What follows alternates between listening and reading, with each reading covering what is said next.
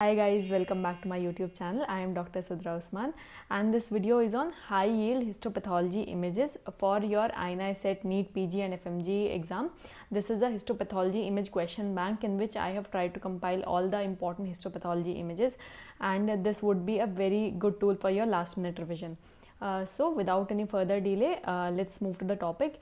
And also I've tried to keep it very short so that I don't consume much of your time before the exam. So let's dive deep into the topic. So guys, first we'll start with neuro. In neuro, first image we have is of meningioma. In meningioma, we can see the cells are arranged in the form of whorls. You can see the whorls, and also we have psammoma bodies. These are bodies of dystrophic calcification, and these are basophilic in nature. You can see they are blue kind of. Psammoma bodies and whorls we'll remember in meningioma. The next up we have is the MRI image of meningioma. You can see a well circumscribed mass that is attached to the meninges, so it is meningioma.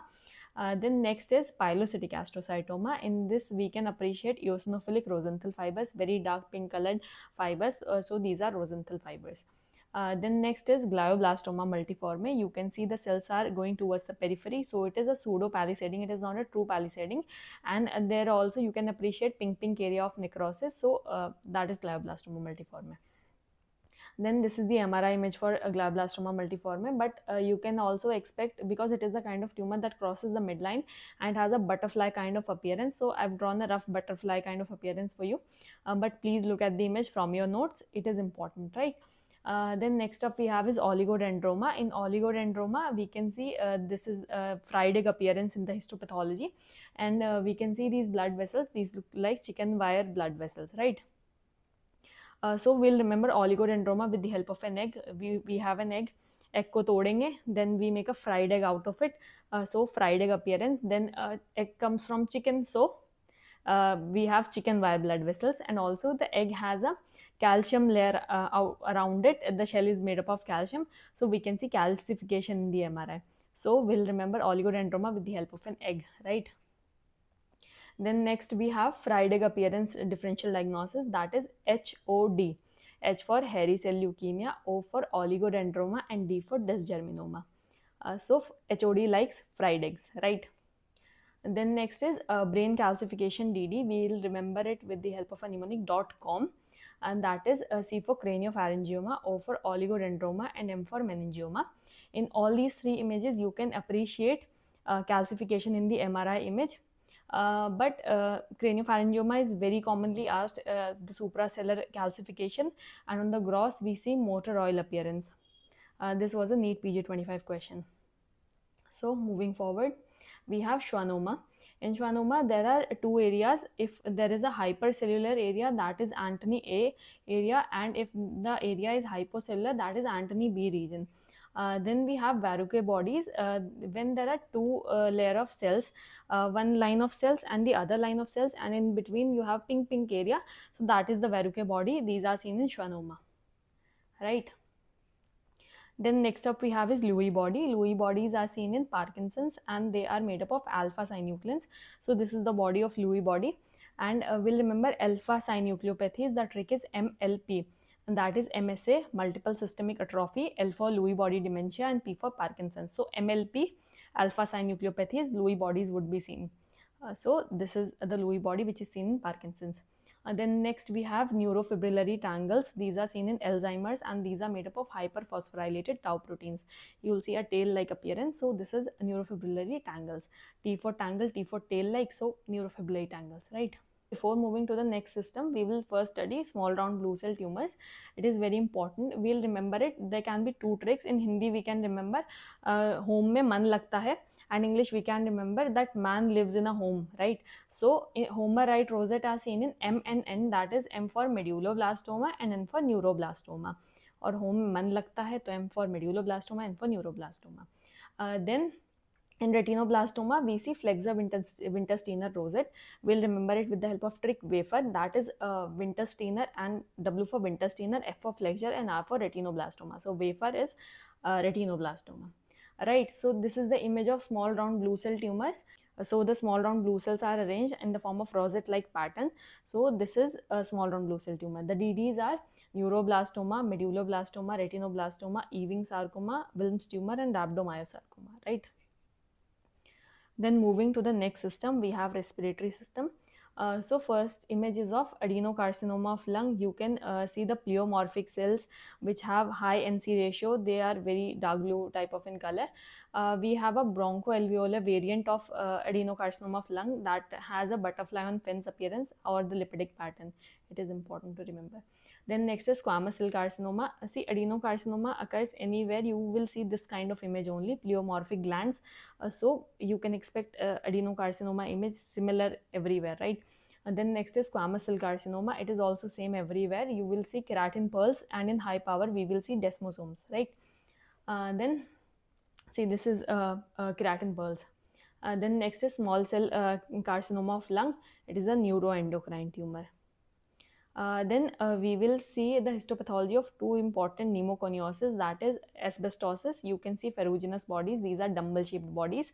So you can see, you can appreciate the dumbbell. So this is asbestosis in which we see ferruginous bodies.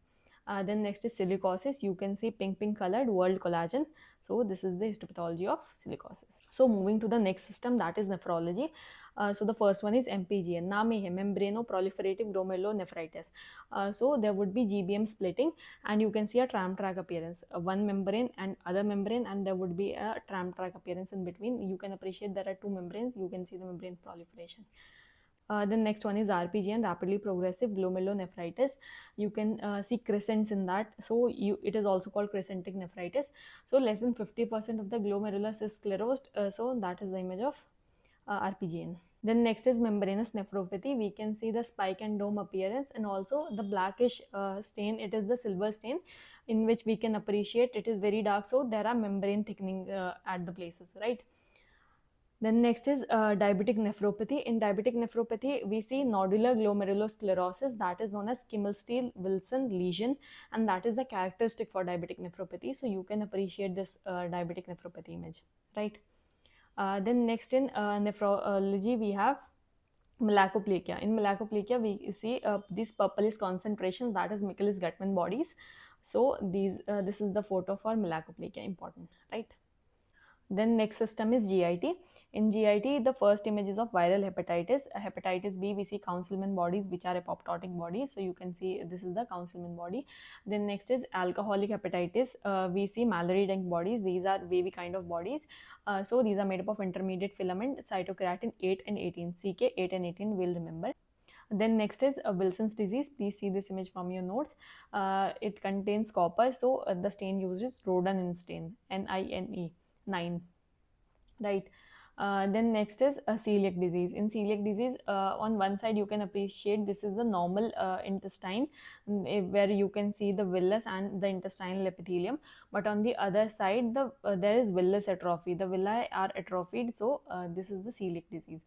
Then next is Whipple's disease, in which you can appreciate these foamy macrophages which are present in the lamina propria, and you have to remember these are also PAS positive. So this is the H&E for Whipple's disease. Then next is GIST. GIST is a biphasic tumor. You can see the spindle and the epithelioid cells. So this is just gastrointestinal stromal tumor. Investigation of choices. Next image, we can appreciate the signet cells. The nucleus is shifted towards the periphery, and these are the signet cells, and this is seen in diffuse type gastric carcinoma, right? Moving forward to head and neck, so the first is thyroid. You can see the papillary carcinoma of thyroid. The nucleus is empty, so it is orphan ani nucleus. Also we can appreciate that the nucleus has coffee bean shaped nucleus. It has a coffee bean shape. Also we can see samoma bodies, right? So this is all about papillary carcinoma of thyroid. Then next, this is the follicular carcinoma of thyroid. You can see follicles type के दिख रहे हैं छोटे छोटे. So this is the follicular carcinoma of thyroid. Then next is medullary carcinoma of thyroid. You see pink colored deposition, that is the amyloid deposition, that is medullary carcinoma of thyroid. So thyroid is done. Then next we have a salivary gland. So the first one is pleomorphic adenoma.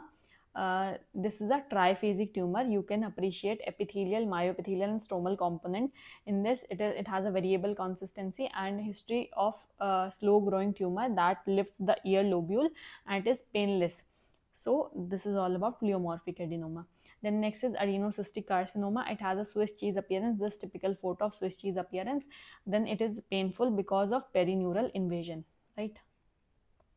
Then next we move forward to hematology. So the first one is AML M3, acute promyelocytic leukemia. You can see multiple ear rod cells and they are in a crisscross pattern, so these are the Paget cells. And then next is the peripheral blood smear for ALL, acute lymphoblastic leukemia. You can see the hand mirror cells in the peripheral smear. Then next is CML. You can see college girl or garden party appearance in the peripheral blood smear. Then next is CLL. In CLL we can appreciate the smudge cells on the peripheral blood smear. Then important thing is that the first thing in the case of ALL, CLL and AML, the first thing is we do the blood smear, and if you are asked the investigation of choice or next what is the important thing to do, the answer is flow cytometry. But in the case of CML, first we do the blood smear, then if you are asked the investigation of choice, it is FISH, right, fluorescent in situ hybridization. Next we move forward to Hodgkin's lymphoma. This is the owl-eye appearance for RS cells. These are the large binucleate cells with eosinophilic macronuclei. Then next is popcorn cells, which are seen in NLPHL, lymphocytic predominant Hodgkin's lymphoma. Then next is lacunar cells, which are seen in nodular sclerosis type of Hodgkin lymphoma. So please see the photo for lacunar type of cell also. Then next we have Burkitt's lymphoma. In Burkitt's lymphoma we have a starry sky appearance. These are the lymphocytes and the stars are made up by macrophages, right. Then next is hairy cell leukemia. You can see hair-like projections in the cells, so this is the hairy cell leukemia. Then moving forward to multiple myeloma, all these were peripheral blood smear, but in multiple myeloma we have bone marrow aspirate, and you can appreciate the plasma cells. These have eccentric nucleus and cartwheel shaped chromatin, right. Then you can also see Dutcher bodies. So moving to the next system, that is the reproductive system. You can see serous cystadenocarcinoma of ovary. You can appreciate the papillary structures, and also we see the Samoma bodies. So the DD for Samoma bodies are, we'll remember the trick, PSM, that is papillary carcinoma of thyroid, papillary renal cell cancer. As for serous cystadenocarcinoma of ovary, M for, we will remember M for meningioma and M for mesothelioma. So Samoma bodies trick is PSM, right. Then next image is of seminoma. You can see sheets or lobules, and also there is fibrous septa. Infiltrate of lymphocytes can also be seen. So this is the seminoma. Then the very important for the exam is carcinoma cervix. We see coilocytes. You can appreciate these are the normal cells, and these are the cells which have a high NC ratio, and they have a perinuclear halo and racinoid nucleus. So these are the coilocytes, very important.